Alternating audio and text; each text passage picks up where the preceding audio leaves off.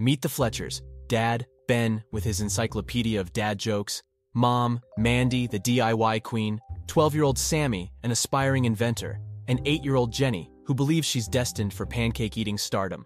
Oh, and Waffles, their cat who adores pancakes. One sunny morning, the Fletchers packed into their quirky minivan, decorated with bumper stickers of breakfast foods, bound for the International Pancake Festival. Their mission? To support Jenny in the pancake-eating contest and showcase Sammy's invention, the Pancake-Cannon 3000. As they hit the road, Ben began with his jokes. "Why did the pancake go to space? To find Pluto!" Groans filled the van. 2 hours into the drive, Mandy realized she forgot the map. "No worries," Ben declared. "My sense of direction is infallible." Spoiler alert, it wasn't. Soon, they found themselves lost amidst cornfields. Mandy decided to build a makeshift compass, while Sammy tried to reprogram the Pancake-Cannon 3000 as a GPS. As they resumed, Sammy accidentally hit the launch button. Pancakes were propelled from the cannon, splattering onto the windscreen, the roof, and a scarecrow that seemed amused. A pancake landed squarely on Waffles' head. The cat took it as breakfast served.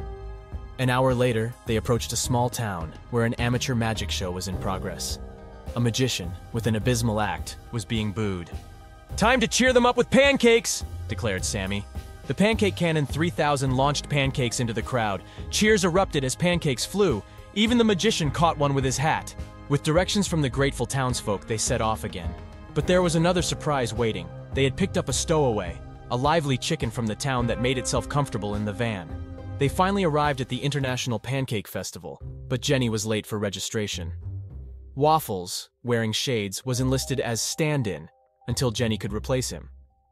As Jenny was called up, Waffles accidentally jumped onto the pancake cannon, triggering a pancake cascade. People were delighted. Even the judges were in splits as pancakes soared overhead. Jenny made it just in time, and fueled by the excitement, set a new pancake-eating record. The Fletchers were awarded the Spirit of the Festival prize for their unexpected, hilarious contribution. Sammy's pancake cannon was hailed as a comedic sensation, and even Waffles got a year's supply of pancakes. On their way back, the Fletchers dropped off their stowaway chicken with a stack of pancakes, and as a tribute to their adventure, named it Syrup.